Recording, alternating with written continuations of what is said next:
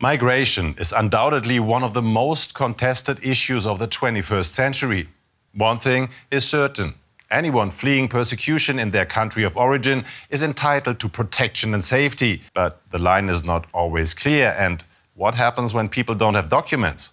And then, of course, there's the question of potentially dangerous people entering the country.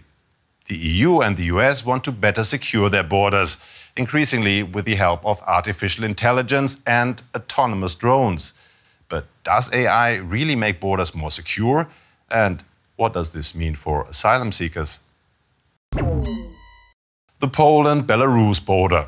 As one of the borders of the European Union, the crossing is notoriously difficult. Faisal Jahib tried to cross it and failed multiple times back in 2023, despite paying smugglers. There are a lot of cameras at the border, a lot of drones. Every 1 or 2 hours you see a drone. At about 5 p.m. you can see a helicopter checking the border. So when the border control or the police come, you have to pretend to be asleep.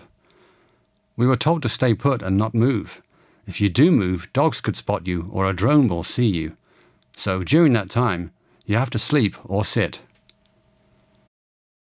Despite tightened border controls, over 1 million people applied for asylum in the EU, Norway and Switzerland in 2023.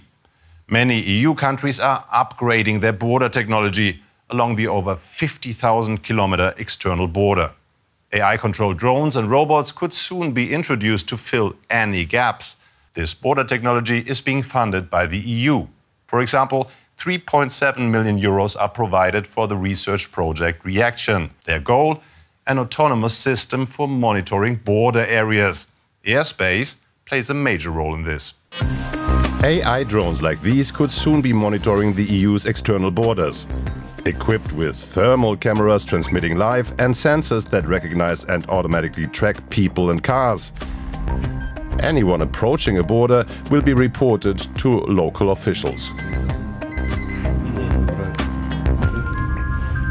Drones are a really important piece to all of this because they've really stretched the border kind of into the sky, and they've really allowed the state to be able to see a lot further than what you would be able to do with binoculars or other types of technology. A lot of them are unpiloted. Swarms of synchronized flying drones will monitor areas stretching several kilometers, all while maintaining close contact with one another. They collect data using video cameras and thermal imaging, as well as radar. The data is then collated and processed for border officials. And with their onboard AI, drones can now navigate any terrain, even without GPS. The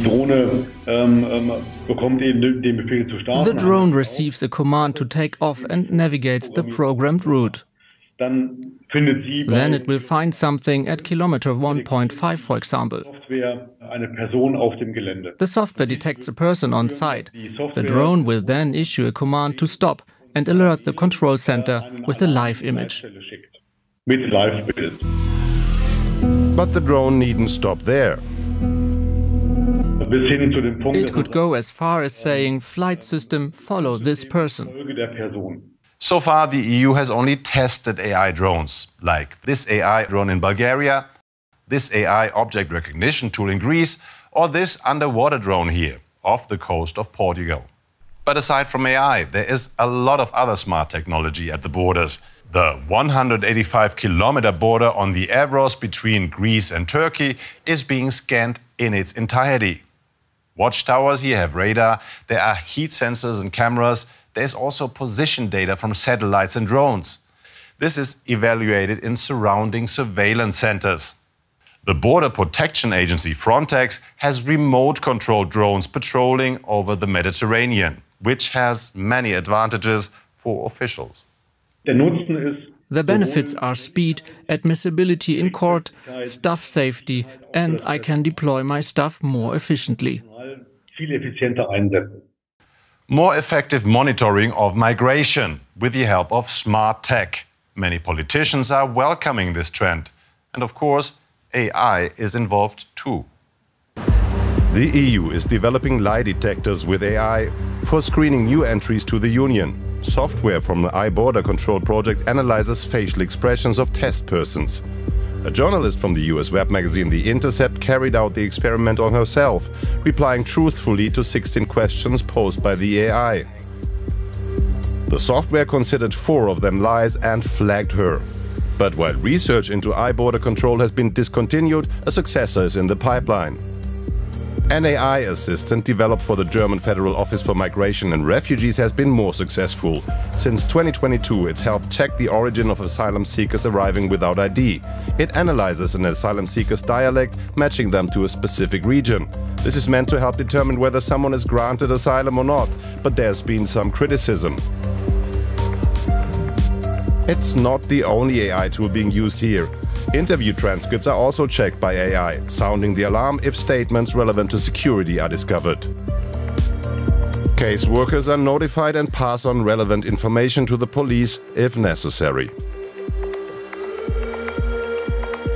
So in this case, AI acts only as an aid to officials. The final decision on what to do about a flagged individual is still left to an actual human. The drones we mentioned earlier are also meant to identify suspicious patterns and pass on the information, but are they really able to do that? So, does it work? Yes. Has it been shown to work independently from the platform? Yes.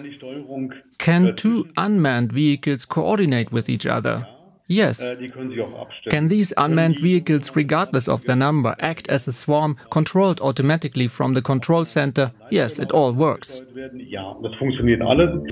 AI can give recommendations on how to deal with people, but that's a contentious issue.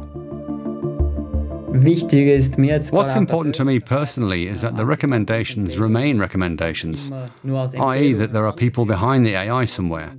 People looking at things very closely who have a good foundation, a recommendation perhaps, but who should of course be able to deviate if deemed appropriate.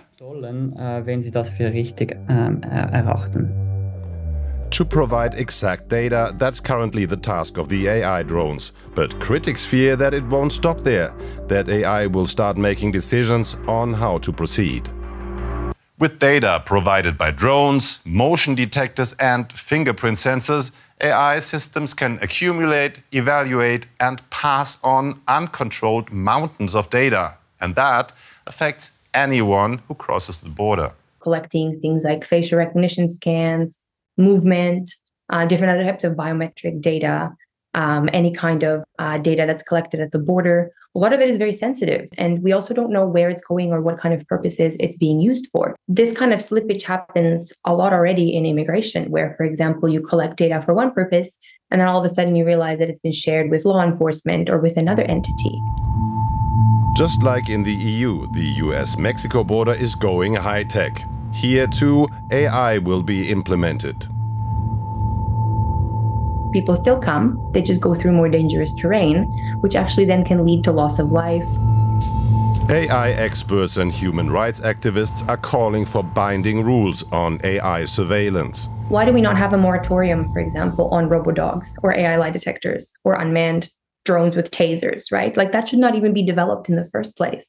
In my opinion, an ethical debate is really overdue here.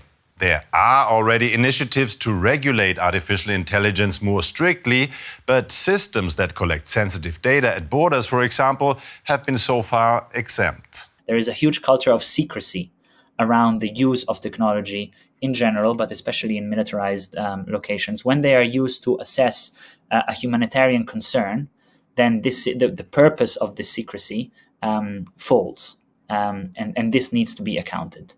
Artificial intelligence can now also predict how many people will be displaced from a conflict zone, for example.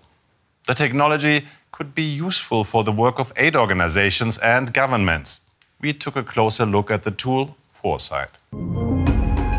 Forcefully displaced by war, poverty or natural disasters and seeking a better life, people aboard unseaworthy vessels in the Mediterranean are now part of a new forecast. IBM and the Danish Refugee Council created an AI tool called Foresight to predict how much displacement is likely to occur in the next 1 to 3 years. It leverages open source data from credible sources, typically UN, World Bank, and so on, and takes all the historical data, 25 years of historical data on more than 140 different indicators. The AI has been trained using historical data drawing on past conflicts. Now it looks at ongoing conflicts and predicts how many people might be forcibly displaced over the next 1 to 3 years. Currently, the tool is tracking situations in 26 countries. While it has been scaled since it was launched in 2019, it comes with its pitfalls. One of the limitations of these tools is that the ability to predict a situation like Gaza, October 7 happening and the subsequent war is something that's very difficult for these tools. It might be better or useful to have it now as it tends to be quite good at capturing how, after these initial shocks, major changes in the situations, it's typically quite good at understanding how does displacement unfold from here. Yet human rights groups fear that AI migration forecasts could encourage anti-immigration sentiments, having serious consequences for people in need. These tools can be used to preemptively or disproportionately push back on migration and deny people on the move their right and their ability to access new territories. IBM, who is one of Foresight's developers, declined to comment on the matter. The Danish Refugee Council says their tool was created to support migrants and refugees and tailor aid campaigns to the scale of conflicts using open source data that respects individual rights. Predictive forecast tools are likely to expand to more countries and conflicts. But rights groups are urging governments and the EU to protect individual privacy of displaced people on the move and address risks even from open source data, such as class, gender, and racial biases. Still, experts warn that artificial intelligence alone will neither solve nor prevent migrant crises. There's far more to migration than borders, after all. What do you think? Let us know in the comments. And I'll see you next time on Shift.